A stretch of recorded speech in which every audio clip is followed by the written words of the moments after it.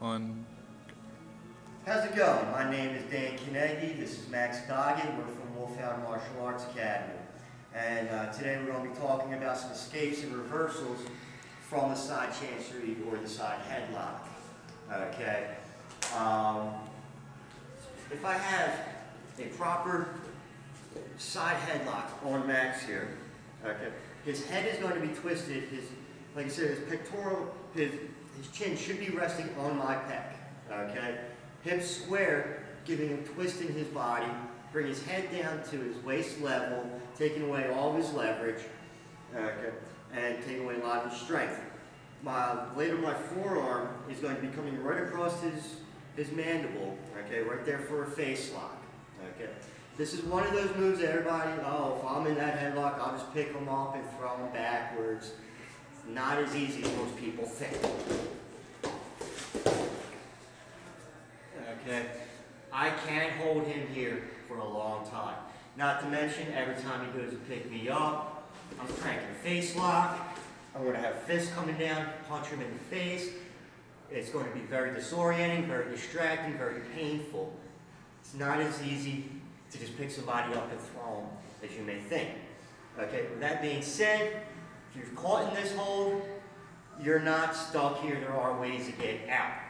Okay, so with this being bare knuckle boxing, like I said, the first thing that's going to be happening is I'm going to be striking into his face.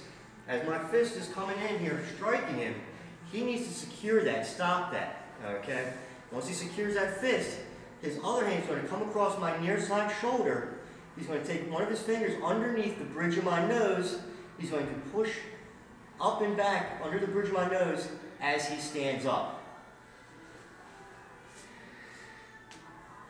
Simple. It really is simple. The leverage that you get underneath the bridge of the nose to force them back is amazing. Okay? From here, when you're going to secure the fist, come across, and throw me straight back. Okay? That's a very easy, simple one. The other one, another escape, or this one's actually a reversal. From the headlock, again, he's going to secure the fist, punch him in the face. His other arm isn't going to come across my near side shoulder, it's going to come across my far side shoulder. He's going to interlock his hands in a basic grip, and he's going to, as he brings his hands down and across, he's going to step his rear leg in front of mine.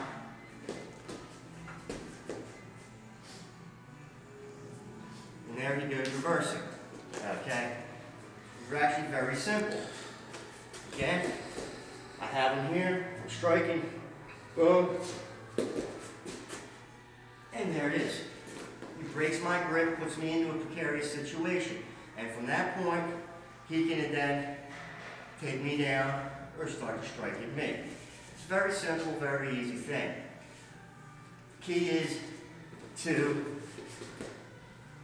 before he gets full strikes in, and before he can come with a face lock onto you, okay, or before his takedown, you need to secure that fist, okay, and do your reversal. So it's very, very simple right there. We have a chancery, side chancery, and an escape and a reversal from the chancery.